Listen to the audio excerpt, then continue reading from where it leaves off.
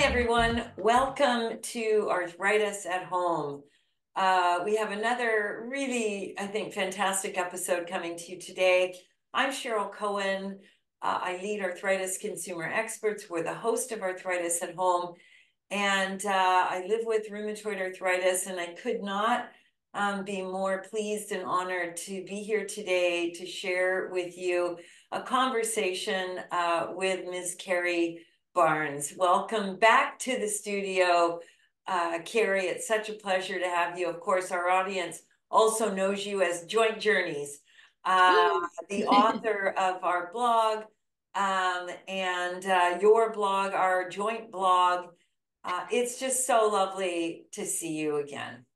Oh, thanks, Cheryl. Good to be here. Yeah, I'm just going to tell the audience a little bit about you, Carrie, before we dive in Sure. to our conversation. So, you're a person living with rheumatoid arthritis. To our audience, you describe yourself as an adventure-seeking mother of two. You live in Ontario, you're married, you're super active, but you have RA too. And you got involved in your local arthritis clinic as a patient ambassador a number of years ago.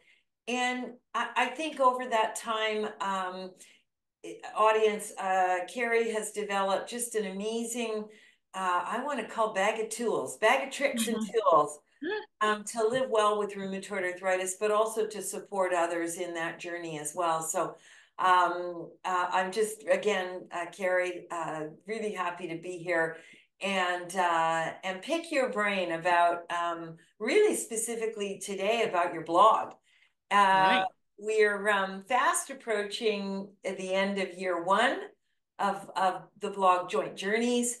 Really interested to hear your thoughts about the blog, where you see yourself at right now, what you're planning moving forward throughout the rest of the year, and kind of what you have on your plate for next year, which is sort of a sneak peek into some Uh-huh. of the things we're going to be reading about. So, with your permission, I'll just dive right into the question set. For sure. Yeah. So, listen, Joint Journeys is really about sharing your thoughts and experiences, not just about RA, it's really about your life, kind of long dash dot dot dot with RA. And you've been sharing these thoughts with our audience for almost a year now. How have you found that process for you as a person living with RA, but also person living out in the world, a person who's, in a relationship, married, a person who's had children? What has that experience been like for you? Just simply writing the blog. Well, actually, it was when you asked me if I'd be willing to share some of my experiences and some of the correspondence that we'd had, it was actually a much bigger decision than I expected it to be. And the reason is that I felt like I had done a lot of really hard work shortly after I got diagnosed with RA. I had to really keep focused on not allowing my disease to define me and that being who I became. I didn't want to become my disease. And so I really focused on who am I as a person? I'm a mother, I'm a friend, I like to garden, I like to cook, I like to be active, I'm a nurse, I like to be involved in my community. I am all of those things, and I also have RA. Instead of I have RA and then filter everything through that. So I had done a lot of hard work on that. And I didn't really talk about my RA with almost anybody unless they asked. It was my mom or my dad would usually say, "How are you doing?" Or some close friends would, they'd ask about it. But it wasn't something that was really forefront for me. I wanted to be me first, and let that define me. And so when I sort of like went public and with this blog, so many people said, I had no idea. I had no idea. Like so many responses from friends and coworkers and all of that. And it was a little bit overwhelming. And I thought, oh, well, okay, I guess I did a good job of, not letting my Hiding, hiding. hiding, but maybe it was time to let that voice out, Yeah, and just as many people who said, I had no idea, they were also like, oh man, I got to share something with you. So many more connections have been made and like maybe deeper friendships because I think I just allowed myself to be that little bit more vulnerable, which I think is really important for, for good connection with other human beings. And like as wonderful it was, that was actually hard. That was hard because now I had to find the right words and the last thing I wanted was pity.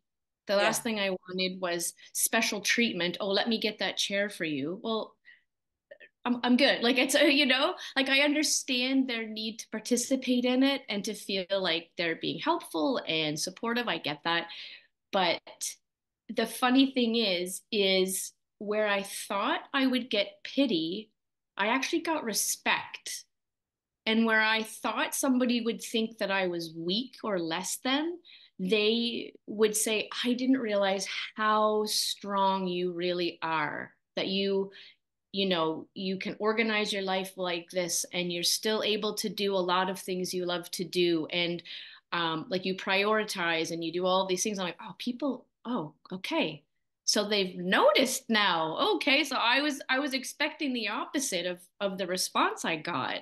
So that interaction has been really meaningful to me. That really think, okay, so I think I can do this and maybe I should keep doing this. yeah. It's so interesting, Carrie, the whole idea about kind of exposing oneself, right? About Yeah. sharing. It's about your own personal experience, not just with disease, but with life with disease, right? Yeah. Life with RA, hence the title of your Hmm. blog. um, it does open oneself up to vulnerability. And Hmm. when you become vulnerable, there's it can be scary, but boy, oh boy, that place of vulnerability, the rich learning experience it offers someone living with a chronic disease is actually pretty incredible. Yeah. Um, and for me, I remember when I started telling people, and like you, I just sort of wanted to keep it to myself. I didn't want anyone judging the book by the cover. Um, because as an athlete, as a former high performance athlete, I was always judged by my cover. Mm. And I knew how to do that. I knew really well how to do that. Oh, look how high she jumps, or look how hard she hits, or, look how well she plays defense. Like as a volleyball player, those are the things that I used to do. Yeah.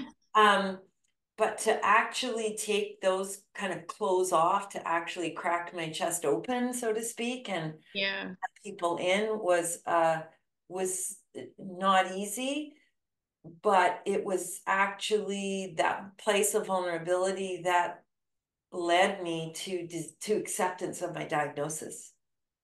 Yeah, But that's it. actually keeping all that stuff covered up kept me in denial. Mm. It didn't look like I was in denial, but that kept me in denial. Um, so Yeah, it's so fascinating, the differences but similarities.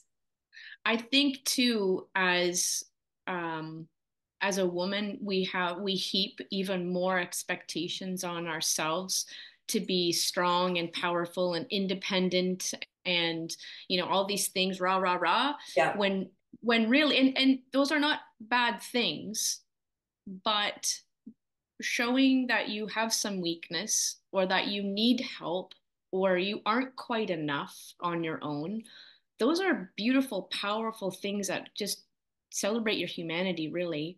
yeah, And then when you connect with other people who fill in those spots for you in your life, that's incredible. yeah, And I think through like the blog, I have a lot of people who read it don't necessarily have a chronic illness, but they have something that they've been struggling with for a long time, and somehow it resonates with them, whether it's finances or health or a child that, the relationship isn't good, whatever it is, because you can be vulnerable and share something, you seem safe.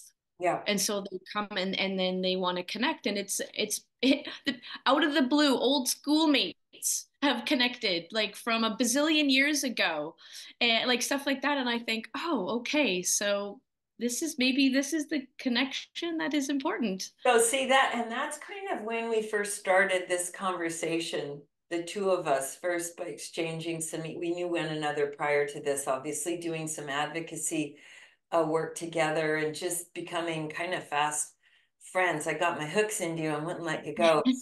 I made you be my friend.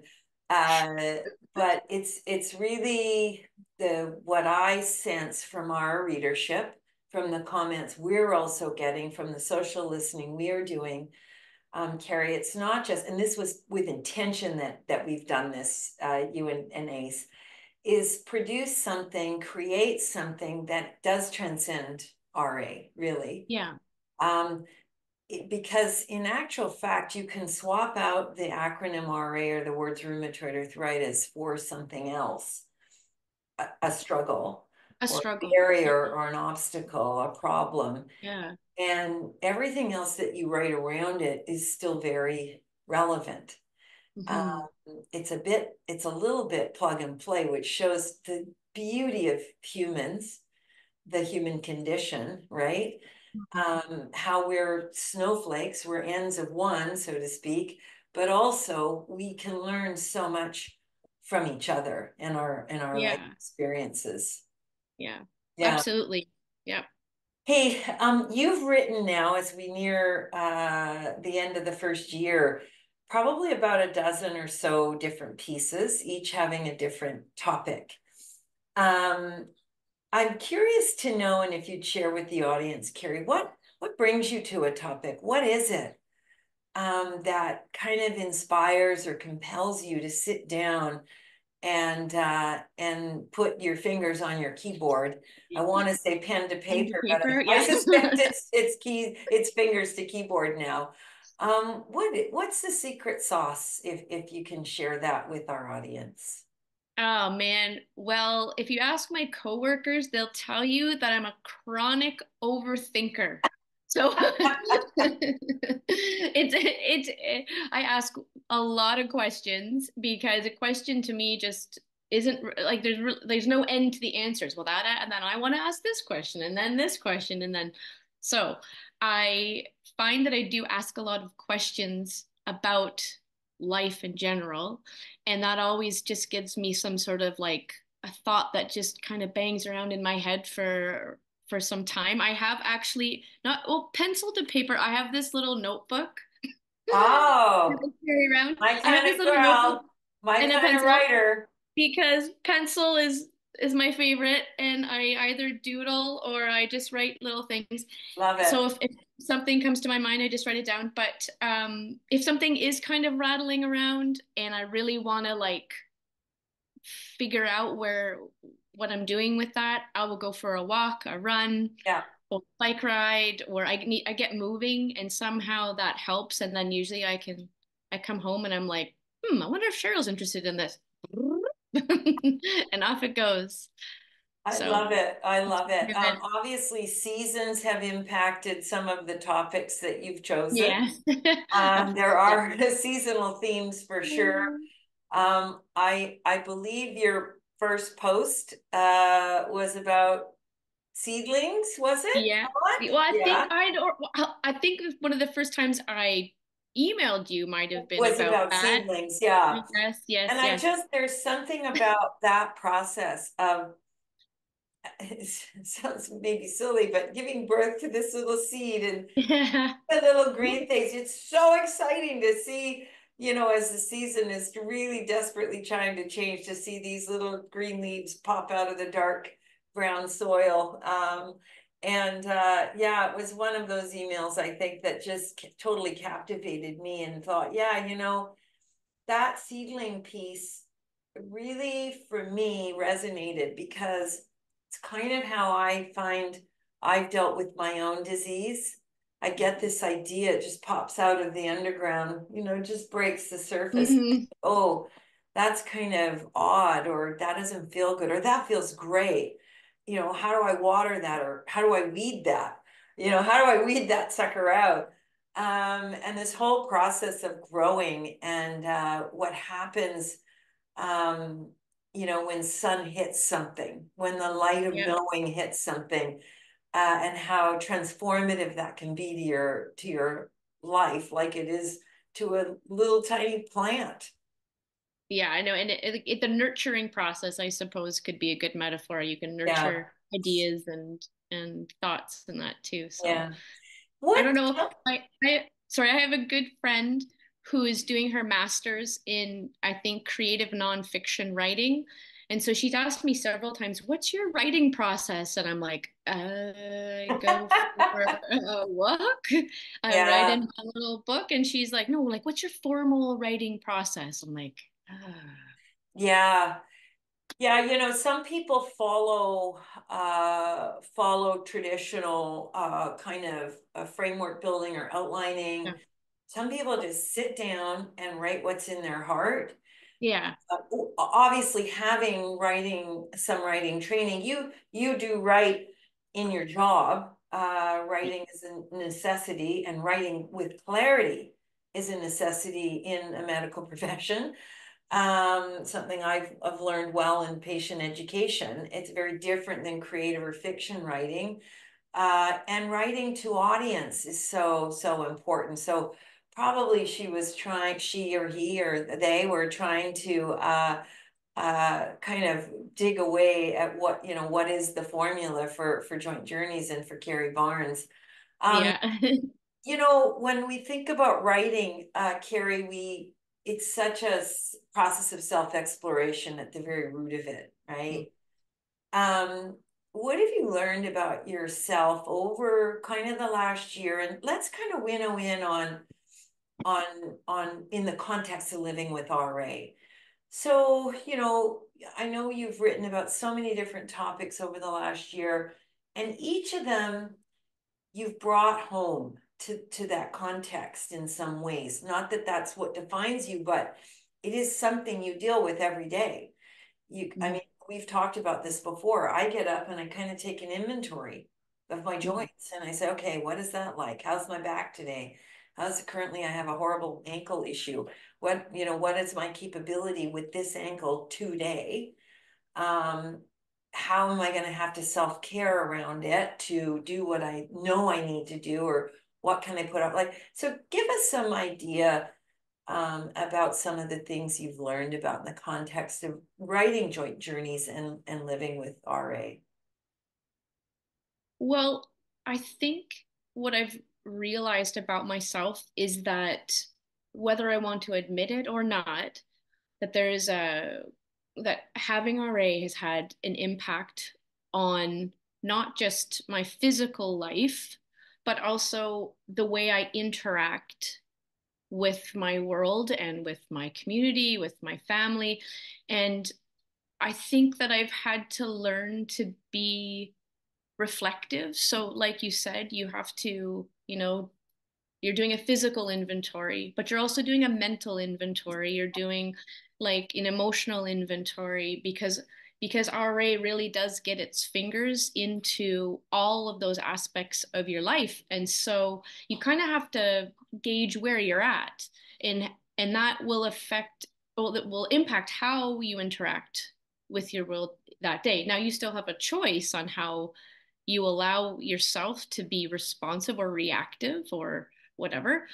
But just being really aware of that. So I think that I had sort of, as I'm writing, I'm realizing that, yeah, this really has impacted how I see the world and how I interact with it.